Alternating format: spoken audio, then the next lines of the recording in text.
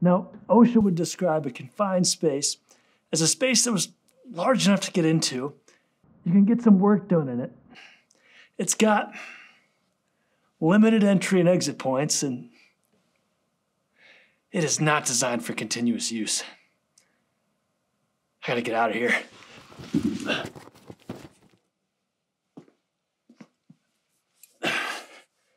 Hey, Troy Maris here with Power Pack.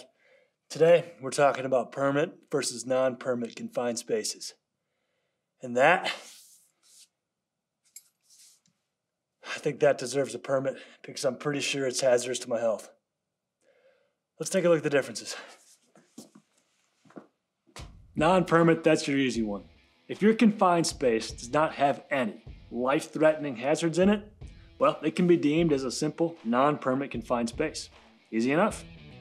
Now, on the other hand, if the confined space does have the potential of life-threatening hazards like toxic air, or if there's hazardous materials inside, maybe utility lines, or here's a big one, if you could potentially become trapped inside, then you've got yourself a permanent confined space.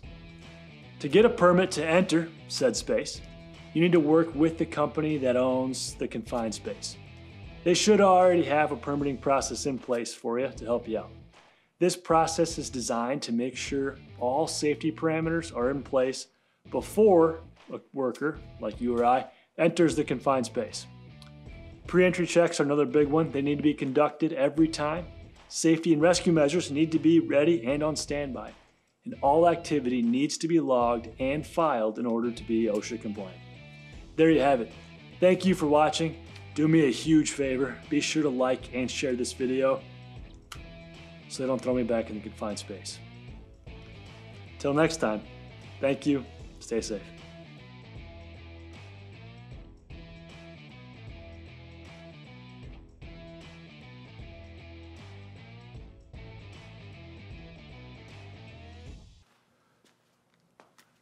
Non-permanent, that's your easy one. If you're confined space,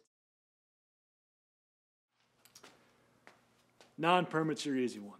If your confined face doesn't have any life-threatening issues, any horrible acne, scarring, if your confined face, isn't too contorted, there may be hope for you. If you or a loved one had been affected by confined faces, please dial this number here, 1-800-ConfinedFaces.com. Your donation of 25 cents a day, 1 cup of coffee, could save a child suffering from confined faces.